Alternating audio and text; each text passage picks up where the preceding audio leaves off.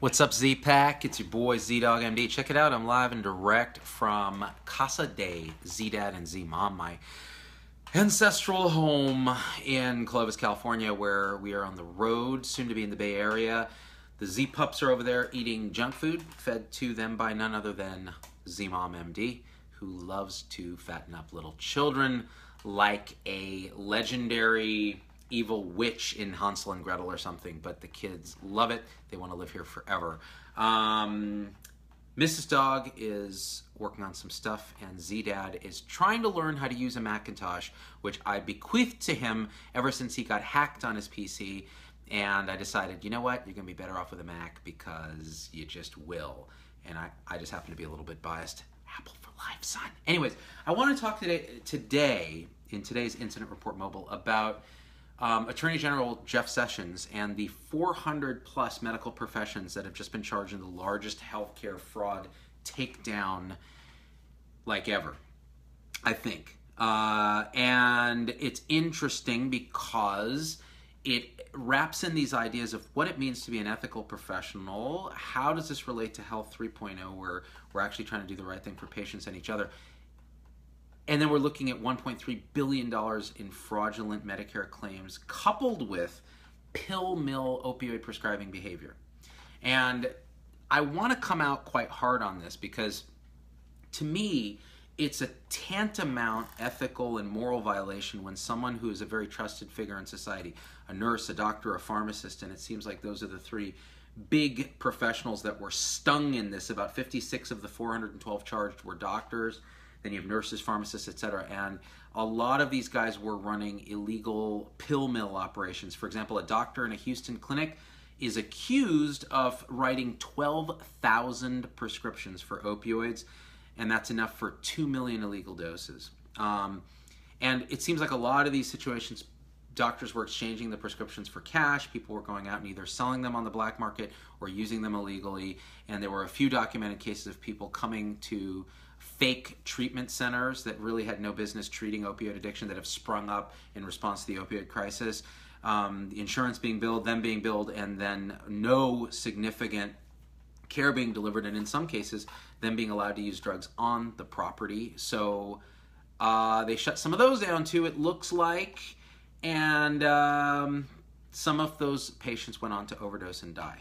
So my feeling is, if you're involved in a pill mill operation as a physician or a nurse or a pharmacist or anybody in the know in the healthcare profession, why shouldn't we, if you're caught and convicted, convict you of murder? Especially if you can actually document that people overdosed after using your drugs. Now, this was actually done in Southern California to a physician. It set a kind of terrifying precedent. She was just inappropriately prescribing narcotics in kind of a pseudo pill mill situation. I forget her name, and she was arrested and I believe convicted of a very serious crime, whether it was manslaughter or murder, I don't remember, but it was not good. Now, Heather DC says pill mill people need jail time. It's true. And then Karen Palmer says you can see Z's elephant. It's true. So my unconscious disgust mechanism is really disgusted with this behavior, because here we are talking about, we take a Hippocratic oath to do no harm, and these people are above all doing harm. And it's the worst kind of harm because it's in the service of greed. So they're trying to make a buck at the expense of people's lives, either killing people or damaging their lives or others' lives or their families' lives. Now, Elizabeth Smith-Gaines says, I don't know about murder, but certainly a major case for manslaughter. I think at the minimum, manslaughter sounds like a valid option. I see one of my favorite pain specialists, KT, has joined us, so she might want to weigh in because she deals with not only chronic pain, opioid dependency, but also a lot of docs probably who are not on the up and up in terms of how they prescribe.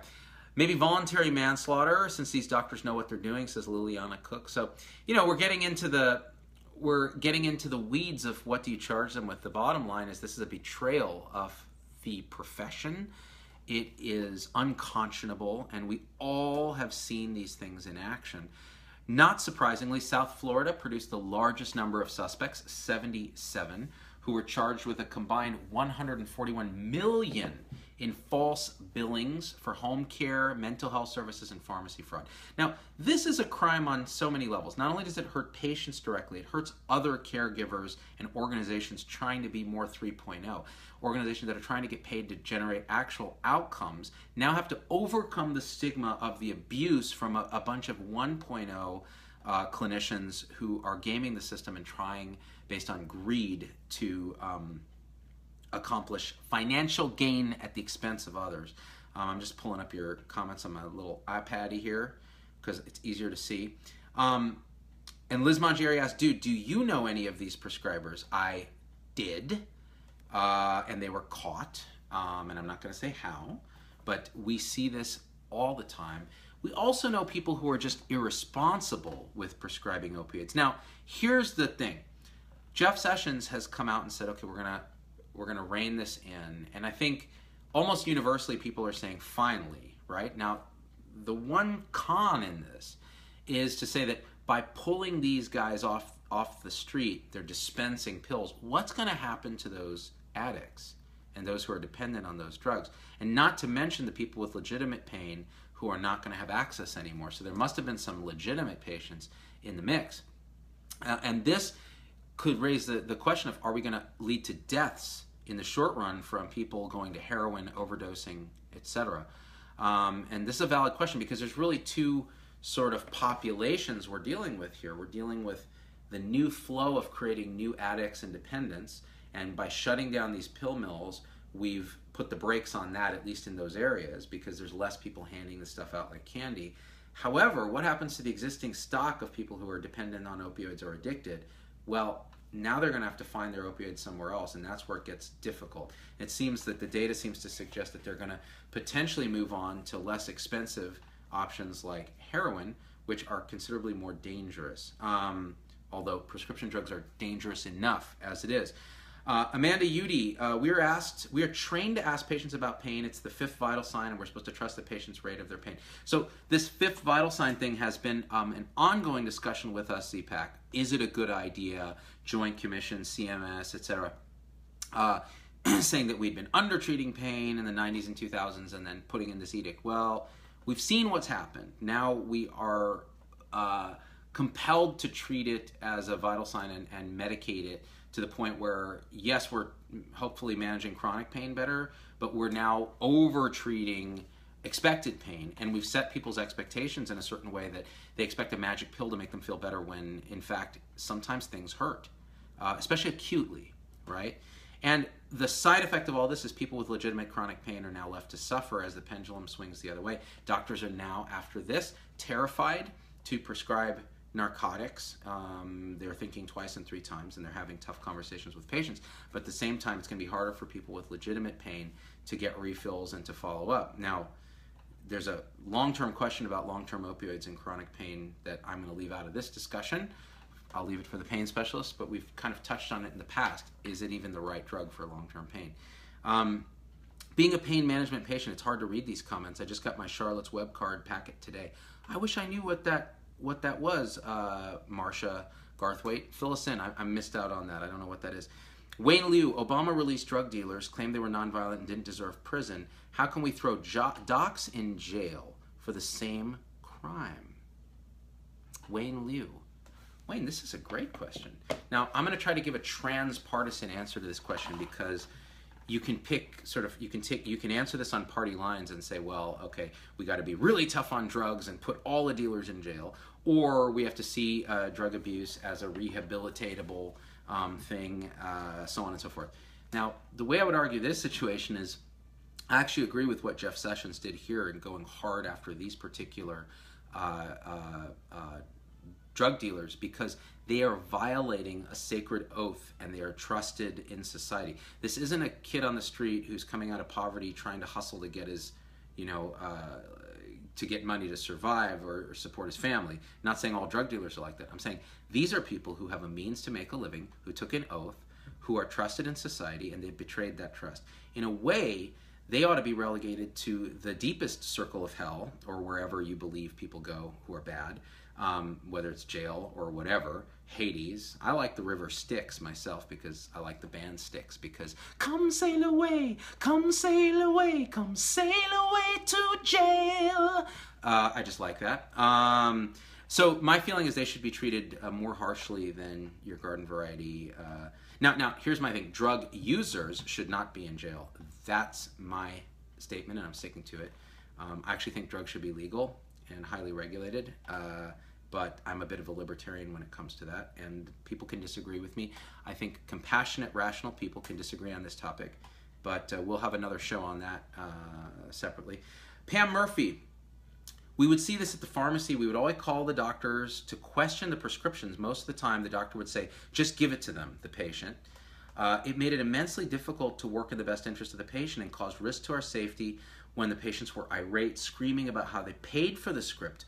Also, doctors writing meds for diagnosis outside their field. Not all are like this. It makes it hard for those who work in the best interest of the patient. Pam Murphy. Pam, this comment is amazing, and this makes my elephant so furious, because the actions of these criminal physicians, all right, and their accomplices throughout the healthcare disciplines, it harms everybody across the spectrum of care. The pharmacists on the front lines are put in this horrible position, right, having to fill these clearly fraudulent scripts from a doctor who's clearly a criminal and should be in prison for manslaughter or murder, okay? They have to do that, and then it stigmatizes everything. It puts the frontline pharmacists in danger because these patients are either in withdrawal or they're agitated or they feel like, well, I paid for this script, why can't I get it filled? The whole thing is horrible. Now, here's a question. What are the incentives in our broken-ass Health 2.0 system that lead us down a path where this is even possible? Be honest, people. Human behavior is as it is. If you give people an incentive to abuse something for money and they feel like they're not going to get caught, and they're already conditioned by years of medical training to think that they're somehow immune from problems, right? Or whatever, what have you, in terms of how our medical system conditions us in our years of training. And then you put them in a position where they got a ton of loans, they feel like the regular practice of medicine is so hard because of Health 2.0, and they're put in this position. Well, why not set it up so they're never put in that position? Like, there's something going on with how we're allowed and able to practice medicine with regard to opioids and other medications that has definitely put us in the position. Pain is the fifth vital sign. The pharmaceutical industry pushing these drugs as safe and effective for pain without addiction risk in people without a history of addiction. It's crazy, crazy. So there's culpability throughout. Holly Talmadge, I see a pain management doc who will not prescribe narcotics. As a patient, I had to sign a document that at my first appointment saying that I would not use narcotics while under his care. I respect that, Holly Talmadge. Now, there are definitely docs like that, and I think their numbers are increasing. It's a tough thing to do, but they're trying their best to use multidisciplinary approach to pain management. I get a lot of angry messages from people with chronic pain that when I read between the lines, I realize they're dependent on narcotics. You know, they may not be addicts, but they are dependent on this drug, and they are terrified someone's going to take it away. And reading further between the lines, it's not even controlling their pain. So it's not an effective drug. They're still on it. They're meant for short-term management of pain, and yet here we are still using an ineffective drug that's leading to dependency and behavioral issues. Why the hell are we doing that? So these docs, these pain docs, are very brave to do what they do. Kat Trav, who is one of those pain docs, says multidisciplinary approach is the only way. I agree. And multidisciplinary approach is not, here's your narcotics, that'll be $100. That's criminal, right? And we all know this. Jessica McDavid, how do we deal with screaming patients who know how to work the satisfaction angle? Jessica McDavid. Well, I think we have to be very honest with them and say, yeah, I know you're going to jack me on my satisfaction scores, but I don't want to live on my conscience with an overdose or somebody getting a drug for something that will harm them. So I can't do this. You can see another physician, and feel free to do whatever you need to do on the patient satisfaction review, and then we mobilize as a group, ZPAC, and we change the patient satisfaction component, because it's dumb. The way we do it now is dumb. Patient experience is important, but the way that we measure it now is dumb. And by the way, talk about people who ought to be like thrown in prison. I can't really say this. I'm not going to say this because I'm going to end up in trouble. But let's just say I'm not a big fan of organizations that profit on patient satisfaction measurements. Now, I am a big fan of organizations like the National Patient Safety Foundation or the Institute of Medicine or Institute for Healthcare Improvement that value the patient experience and the patient voice and want to measure it appropriately. I am a fan of that, okay? So let's just be clear where I sit in terms of how to build Health 3.0. Colleen Garvey says, I'm glad I'm no longer on tramadol. I'm glad too. You know, these really aren't chronic medications for most people. They really aren't.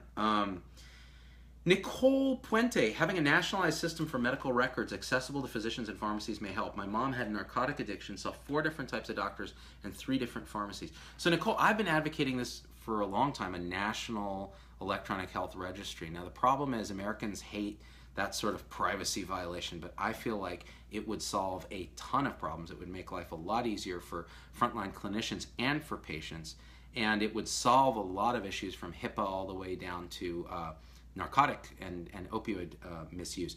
And plugged into that program ought to be all the pharmacies and all the compounding pharmacies and the marijuana dispensaries and everybody who's plugged into the healthcare system, including the naturopaths and the herbal supplement people and all the other people that are giving you quacky meds that are really basically glorified placebos or worse and can harm you when your doc doesn't know that you're taking them. So I've seen cases of liver failure, and I'm not saying this doesn't happen in Western medicine. I'm saying that we ought to know everything people are taking, and it's very hard to do without a unified record. So I'm a big proponent of that.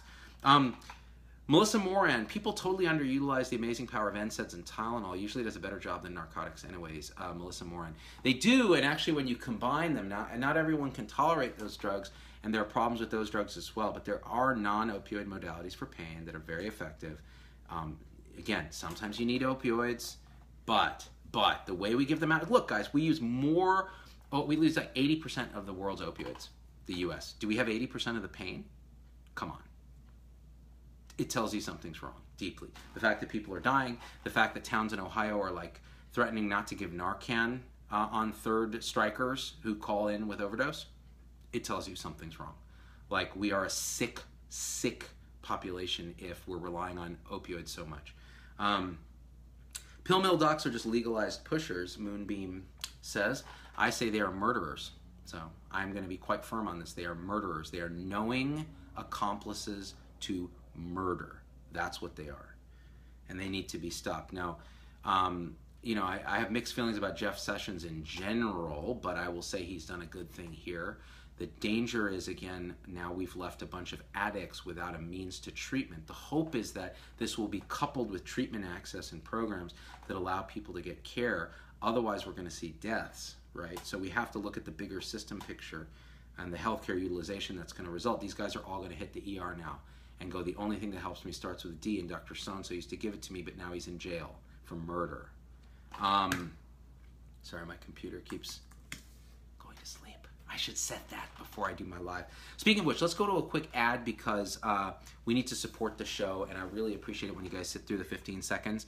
Facebook will serve you something purportedly unique to you. I love to hear what you guys actually see, and we're still part of this trial with Facebook ads. So just hang with me, and we'll come back and we're going to take more of your comments, talk about opioid prescribing pill mills and whether these doctors should be, and nurses and pharmacists should be convicted of murder. I got a Hewlett-Packard ad for a secure database. So I guess I'm in danger of being hacked, according to Facebook. Kayla Minton, I have Ehlers-Danlos syndrome, EDS, and I have had 11 surgeries on my joints and a dead femur, and honestly, the gabapentin works better than any narcotic. Kayla Minton. Kayla, I want to say something about EDS because I've done little fundraisers for EDS in the past. Many of the Z-Packers suffer or know people who've suffered from Ehlers-Danlos connective tissue disorder. Very, very painful condition, many different variants of it, poorly understood and recognized by healthcare providers. Y'all suffer with chronic pain, lots of issues, acute pain, and some of the most compelling arguments that I've gotten are from patients with EDS about how to manage pain and how to be sensitive and compassionate. And they are a wonderful group of patients, and I support them wholeheartedly in their efforts to get better understanding and awareness about their condition and better control of their symptoms. I'm glad gabapentin works for you, because that is absolutely a tremendous option. So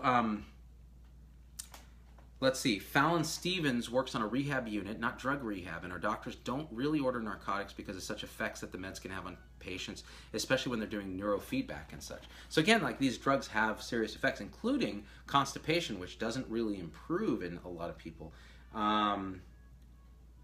Let's see here. More comments. Stop the satisfaction survey, says Patrick Slape.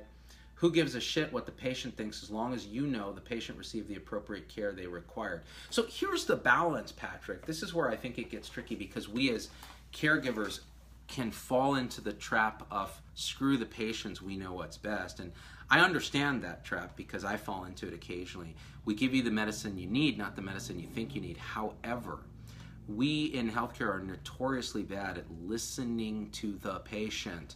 So the patient's voice matters. Now, if the patient's voice seems misguided, then it's our role as shepherds to help guide. So that means we need to have them get the experience that they've been heard, that we're advising them, and that we've at least listened to what they're saying.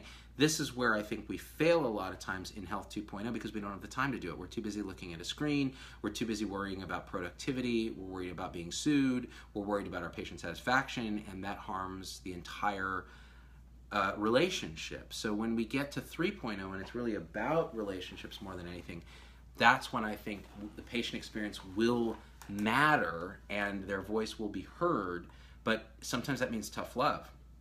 So that's my response to that. Let's see. I'm so sick of narc abuse, says Christina Hernandez.